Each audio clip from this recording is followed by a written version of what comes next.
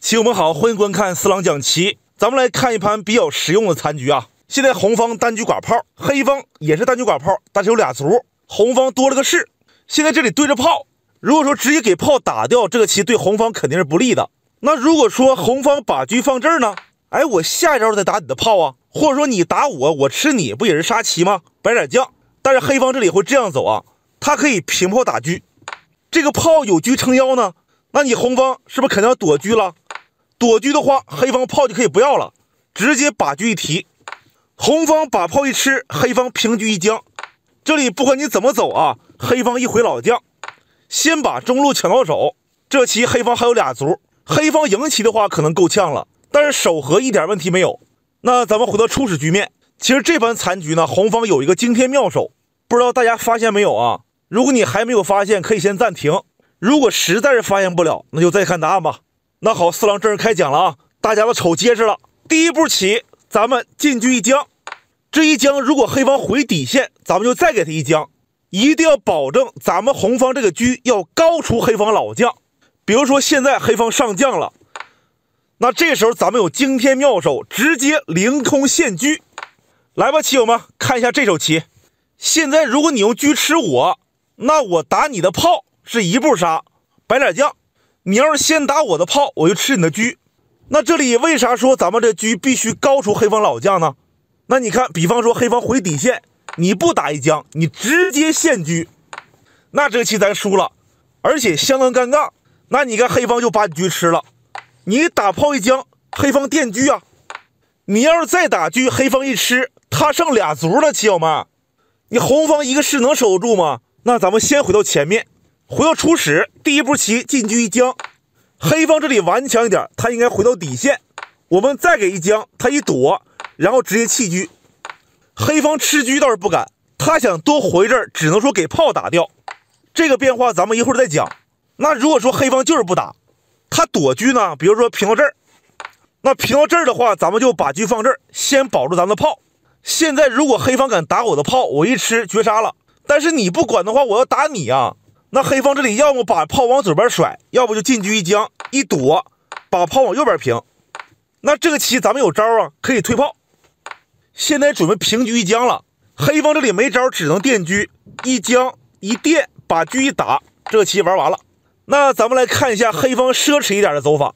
回到初始，这里进车一将一躲，再一将再躲，直接现车。黑方这里想挣扎一下，他可以这样走，先给炮打掉。哎，这个车不管了，咱们把车吃。现在黑方剩炮双卒，那现在这里黑方怎么走啊？首先他肯定不能动右边这个卒，不然平车一捉这个卒死了。估计这里黑方会冲左边这个啊。那么这一冲，咱们这里这样走，先进车给他一将，看他怎么办。首先如果你上来，那这棋死了，很快把车放这抓炮。因为黑方老将的3楼，咱平车一将完事儿了，摆点将了嘛。他就算遮将脸，咱们也是砍炮啊，没用，不用挣扎了啊。黑方最顽强应该是回底线，回底线这棋咱们这样走，咱们把车放中间，下招准备捉双卒。黑方他要是顽强一点，他可以先平卒，因为你怎么躲，你这俩卒肯定丢一个，那咱们就捉双，黑方就进炮。进炮的话，那咱们就吃这个。黑方呢动老将走闲，但是这样走还是不行，因为咱们这个车太厉害了，一车十子寒呐。咱直接把车放这儿，那你这个棋是不是只能退炮了？这时候平车给他一拉，黑方只能动卒走闲。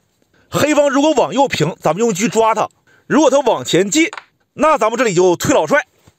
这里还是他要平，咱们用车抓他；他要往下冲，咱们落士。那黑方现在只能说再往下冲了吧？这时候咱们撑士。撑士以后，黑方如果平，咱们还抓他；如果下底，那咱们就可以上帅走闲。这回黑方肯定要平卒了吧？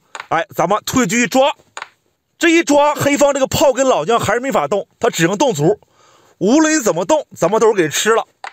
吃完以后，他还剩一个炮是吧？那现在轮到黑方走，黑方首先他不能退老将或者进炮，他肯定要平炮。如果说你进炮的话，那就抓呗。你这棋还得动炮啊，咱们一等，他这棋炮就丢了，而且不止丢炮，直接就死了这棋。所以说他不敢啊，走到这个位置，他只有平，而且顽强一点，只能往左平一步。你要是往别地方平啊，那咱们平车一将，他这个炮还得回来垫。然后咱们一等，又是那个棋，不行啊，他只能说回中。回中的话，咱平车一将，他这个老将可以回中。这里咱们可以这样走，进车一将。这一将，如果你上来，咱们就平车抓炮。这一抓就完了，黑方一躲一将把炮抽了，这棋废了。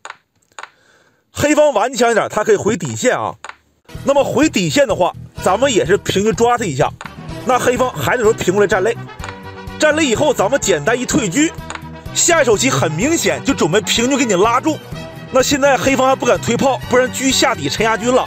他这里随便走，无论怎么走，比如说上将，咱们都是平车给他拉住。那黑方这里就只能退将，咱们进车杀炮，绝杀无解。好了，随着黑方的阵亡，一切呢也就归于平静了。这盘棋其实挺好的啊，你看不只有惊天妙手，咱们还能学到单车如何胜单炮，还是比较实用的啊。那就这样，咱们明儿再聊，下课。